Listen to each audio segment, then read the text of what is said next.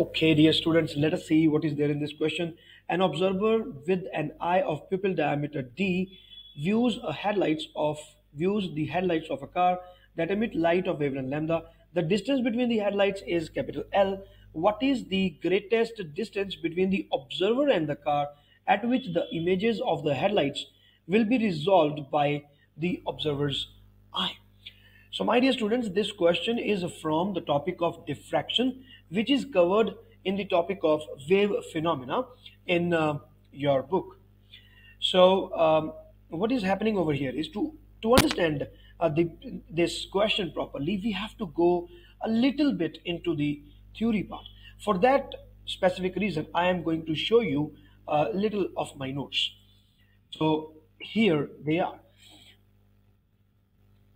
See, this is what is actually happening here. This is the lens. You can call it the lens of a telescope, the lens that is in your eye, which according to your question, they're talking about the pupil. You can talk in those terms also. What is happening is there are two objects now. The one object is the light from the one headlight is coming from this place, and the light from the other is coming from a little far place. So these two headlights are having a distance L. So this is what is happening. This headlight is giving some light. This is also giving some light. And this is the lens. And what is happening is they're creating two different images. One image is at this point, another image is at this point. These are the distance between the two images. In the other chapter, in the ray optics, what we do is there is only one object and we create one image. In this, there is only one lens, but two different objects and two different images. We are going to compare them. And for this particular thing, now please try to remember this thing. What is the angle? This is the angle theta. This is the angle theta here. The angle is theta is the angle between these two rays. This angle is theta. I hope I am clear to you. So what is the formula that we are now going to use for this? We are going to use the resolving power of telescope. This is the formula that we are going to apply in this question.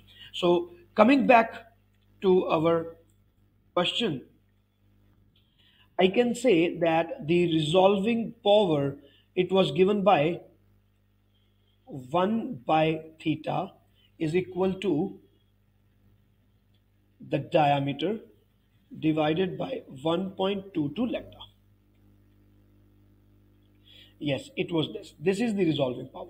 So what is this theta? Now, in the limits, in the mathematics, we know that when theta is tending to 0, that theta is very, very small. The tangent theta is approximately equal to theta. So because the angle is very small, we can take this theta to be equal to tan theta, tangent theta. So our equation becomes this.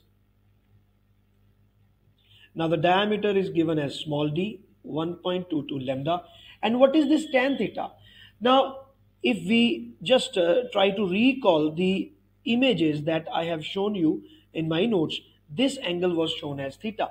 So this distance between the headlights is given as L, and this distance I have chosen at x because that is what we need to find. So tan theta is equal to L by x. So this thing becomes x by L, d divided by 1.22 lambda, and x becomes LD divided by 1.22 lambda. And on comparing, we find that C is the correct answer for this question.